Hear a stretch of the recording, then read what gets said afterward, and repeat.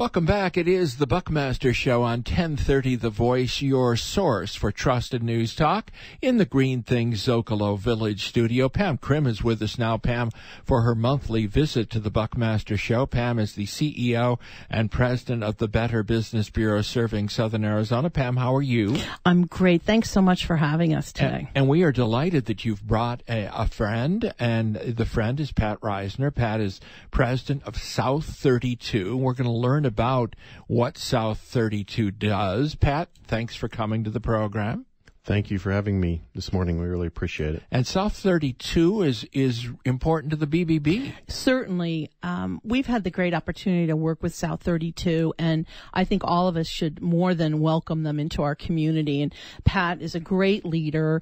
They are currently, for the second year in a row, have been so generous to be our major sponsor for our Torch Awards that come up May 1st. And as the title sponsor, we've had an opportunity to get to know Pat and their organization. And again, outstanding organization, very supportive of ethics, and he has a lot of great things to educate us. So I'm not going to say much. Well, I do want to hear about this company, South32. What's it all about, Pat? Let's begin there. What's the footprint of this company? Well, first, we're pleased to be involved with the Torch Awards. The spirit of that program is very consistent with our values, so it's really happy to be a part of that event again. South32 is a global mining and metals company that's headquartered in Australia. We have operations around the world, in Australia, Southern Africa, South America. But about 18 months ago, we acquired the Hermosa Project, which is down in Santa Cruz County, just south of Patagonia. It's our first project in North America, but the company really does see its future in the base metals business in the U.S. and in North America. So it makes this project really important to us. We really chose to be a part of this project and to come into Southern Arizona, first because of the quality of the resource and what the opportunity there is. It's really shaping to be one of the largest undeveloped zinc and lead resources in the world. But the community context around the project is really what's most important to us. We look to go to areas where, through the development of natural resources that the world really needs for the future, where we can make a significant difference in people's everyday lives for generations. And if you look at Santa Cruz County, 25% of the population in that county live below the poverty line. So the opportunity we have with this wonderful resource that the world needs in their backyard is to really develop that in a way to help transition and make a difference, a positive difference in the lives of the people in Santa Cruz County for a long time. Are you talking about like zinc, silver, lead, those products?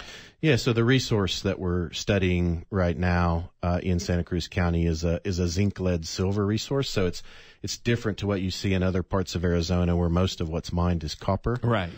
These minerals are really critical for the future of where the world's going, particularly for those that care about climate change as we go to renewable energy, electric cars. Silver, zinc, and lead are all three critical.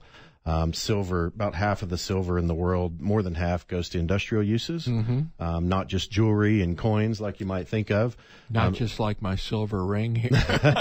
Absolutely not. I love silver. Yeah, there's silver in every solar panel you see. There's a fairly significant amount of silver, so it's going to be important for the future. Same with zinc. Rechargeable batteries, the electric vehicles and hybrid vehicles you see on the road, which are so important to reducing emissions. Lead batteries make those go. They're essential.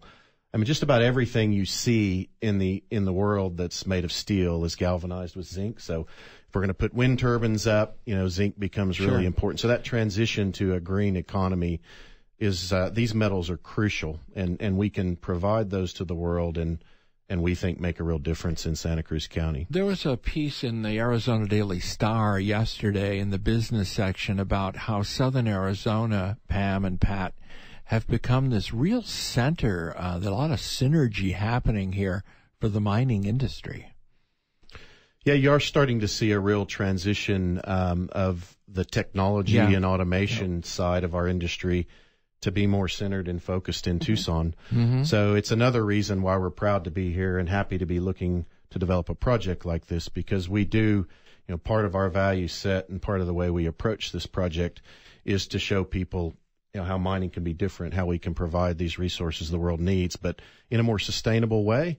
And the way in which Tucson is developing its mining technology industry and support makes it a great place for us to be as well. So how is your project different than the Rosemont mine, which has just been plagued with legal challenge after legal challenge? How is the Hermosa project going to be different? So there are a few really key technical and physical differences. Maybe before I touch on those, one thing about our approach that I think will be very important in thinking about what lies ahead is, first of all, we do respect and appreciate the right that the public has to participate in the permitting processes and some of the approvals we'll require. That's critically important. And so our approach to this early on, so right now we're not involved in any permitting yet, not any regulatory processes yet, but our approach, which I think is very unique in the industry in my experience, is to go and engage and listen early and often to all stakeholders, long before you need anything, long before you're actually in a permitting process, and to start to take that in and factor that into how you think about and develop the project. So we've been doing that with the local community in Patagonia, the broader set of stakeholders in Santa Cruz County, the Native American tribes, everyone, while we're still studying the project. It's critical input, which we think down the track, as we go into permitting processes and the like, will help us produce a product that, an operation or a project that's more amenable to the stakeholders. There's a couple of key differences. Our resource is located at great depth, so it will be an underground operation. Oh, I see. Whereas Rosemont is an open pit. I was just going to ask you if yours was an open pit operation. It sounds like it's a different ball game. It's underground. So what that does is it reduces the surface disturbance footprint from an environmental impact standpoint.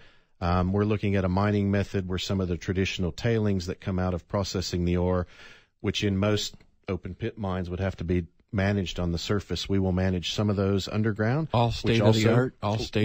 Also reduces that impact. And looking at ways to deploy technology to manage some of those risks better. So they are quite different technically, and down the track as we go through permitting processes, a lot of that will come out. What is zinc? We talked a little bit about silver, but I guess zinc and lead are really critical in industrial use. Just about any structure you see that's made of steel, that's open to the elements out in the open, is galvanized with zinc. So it keeps steel from corroding. So we go and start to deploy more wind energy. Every square inch of a wind turbine is coated with zinc to make sure it doesn't rust. It's also used in rechargeable batteries. And the importance of lead for the green economy is really significant. If we're going to deploy more solar, deploy more wind, and actually move to 100% renewables, we have to come up with a way to store that energy so we can use it at night when the sun's not shining and when the wind's not blowing. And the battery storage technology that's developing to do that is almost solely dependent on lead batteries. All right, Pat Risner, thank you for sharing with my listeners and all of us here in Tucson a little bit about South32, which is going to be the title sponsor for the second year in a row, right, Pam Crim, of your big event, which is coming up when? May 1st, and it'll be at Casino del Sol. It starts at 5:30. We're very much looking forward to it, and I hope all your listeners had a great opportunity to get to know South32. We're very proud to be having them participate once again. And South32 is based, as you said, in Australia, but wants to be a very good neighbor. Is that what I'm hearing, Pat?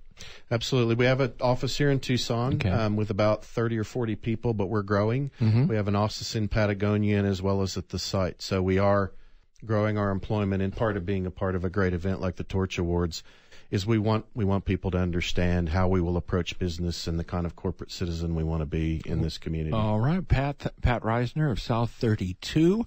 Thank you, Pat, for sharing what's going on with your company. I appreciate it. And always a pleasure, Pam Crim. Thank you very much. We'll see you next month. You bet. Thank you. Thanks a lot. Thank you. Pam Crim with us from the Better Business Bureau serving Southern Arizona. The Buckmaster Show.